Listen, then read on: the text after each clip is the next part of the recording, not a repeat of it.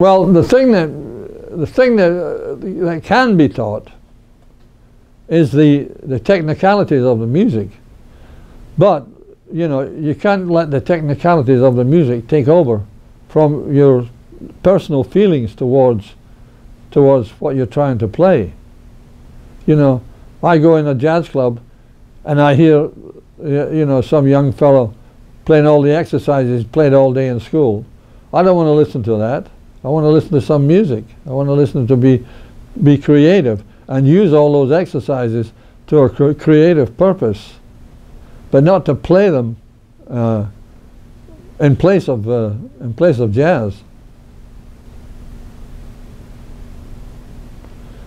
Because, you know, jazz came from, I guess it came from the roots of jazz came from the blues in particular, and the church and things like that. And you can't duplicate that, you know. I don't try and play like that because I can't. I wasn't brought up like that. So I don't try to play like that. I try to play my own way. But I try to adhere to the music and the feeling of the music.